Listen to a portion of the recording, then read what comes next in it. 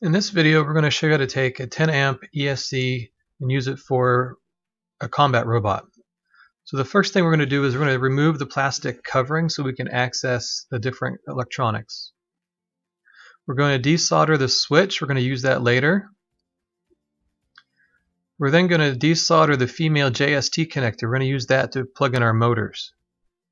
And then finally, we're going to remove the overheat protection. We don't really need it. Sometimes they come with it, sometimes they don't, but you don't need it. So here it is, everything removed.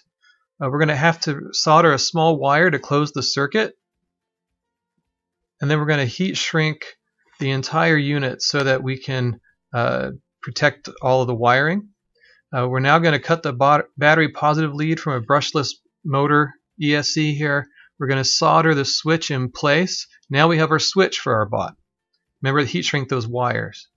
Altogether, this adds about a gram or so. We're then going to solder the female JST connectors to the N20 Gear Motors.